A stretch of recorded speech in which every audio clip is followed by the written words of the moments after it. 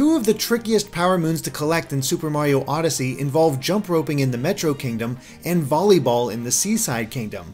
Each one has a hidden second moon that requires you to reach a score of 100, and doing so can be a nightmare.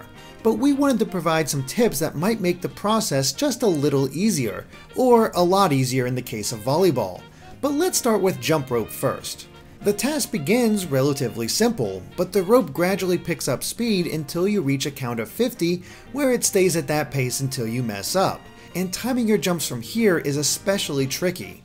But the game actually provides a clue as to when you should jump.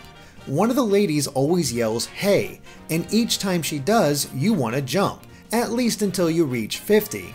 Because from this point you have to jump so fast that listening for her "heys" may no longer work. Instead, you'll want to use the haze to get into a groove leading up to 50, by which point you need to be performing only the shortest of hops by only briefly tapping the jump button the moment that Mario lands.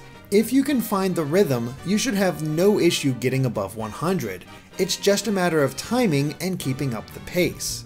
Volleyball is even simpler because there's a bit of an exploit you can use.